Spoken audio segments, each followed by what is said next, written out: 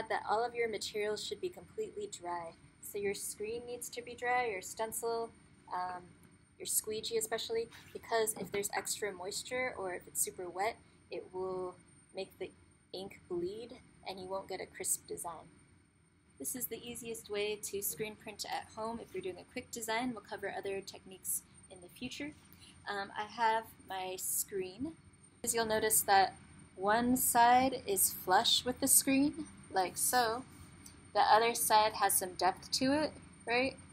And so you'll want to adhere your paper stencil to the side that is flush with the screen. The reason for that is if you are screen printing, you have the stencil on the wrong side, there's going to be a gap in between your screen and the surface of the board, which will be bad. I have my screen, flush side, my stencil.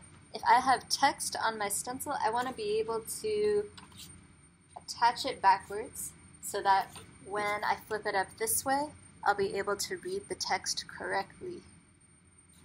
So, I'm going to start out with some tape.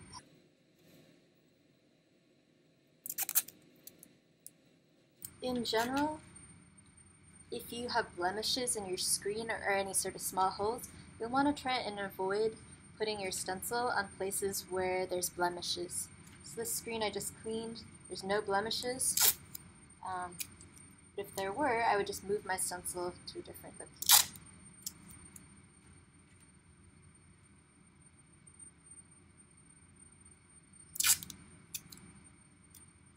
I'm trying to get it as flat as possible so that no ink goes underneath my stencil. Once I screen print, there's going to be ink linking around the edges, and I want to avoid that. So I'm going to tape some buffer, a buffer zone, so that if there's any ink that comes on the outside of the stencil, it will go through these buffer zones.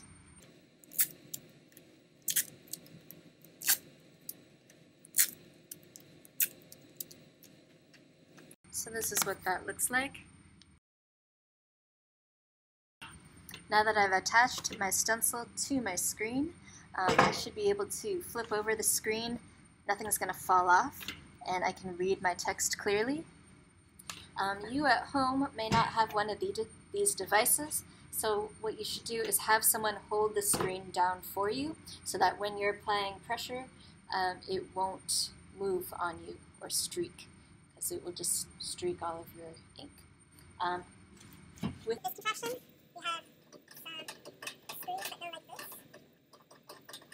And right inside your left ear, these screws will hold this in place. By this I mean the screen. You don't need it super tight, just tight enough that it's not going to wiggle around. And then this goes up and down so that you can put your fabric or your shirt or paper here.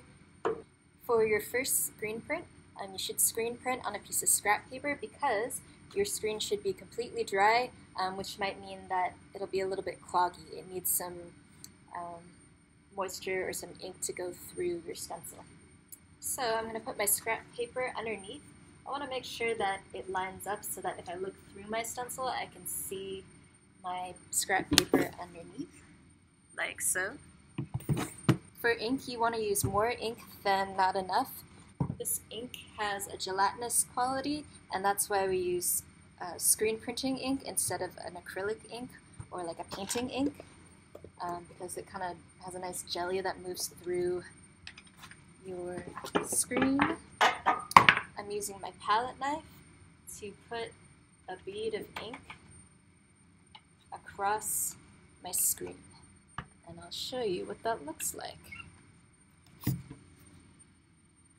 So you want to make sure that that bead of ink extends beyond your stencil length because you want to make sure you don't have to go over it multiple times, otherwise it will be uneven. As for controlling your materials, so once I put down my palette knife and my ink, I want to make sure I know where they are because if I accidentally knock them over onto myself, I could get ink on my clothing. The next thing we want to do is screen print our first one. I have my squeegee here. Sorry that you're at an angle. I'm pressing down pretty firm, and normally this is pretty high for me since I'm a shorter person, so something more like table length I think will help you put your weight into it. I'm holding my squeegee at about 45 degrees, and I'm swiping across pretty firmly. So I'm swiping here until I get to the end of my image. I want to completely make sure that I pass my image. And then I'm going back the other side, switching directions. My squeegee is 45 degrees, but it's pointed the other way because the ink is on this side.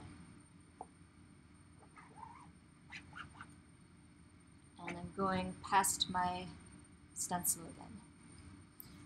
A good way to save ink is by taking your palette knife or whatever you have at home, like a fork that you're not going to eat with, scraping off the excess ink and then putting it back onto the screen.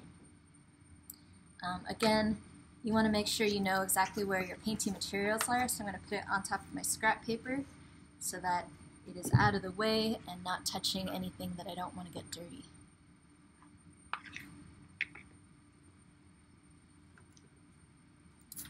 So, if I lift this up, or if you have your helper or friend lift up your screen, you should be able to get a nice imprint on your scratch paper. If there's something that you don't like the way it looks, now's the time to adjust or fix it.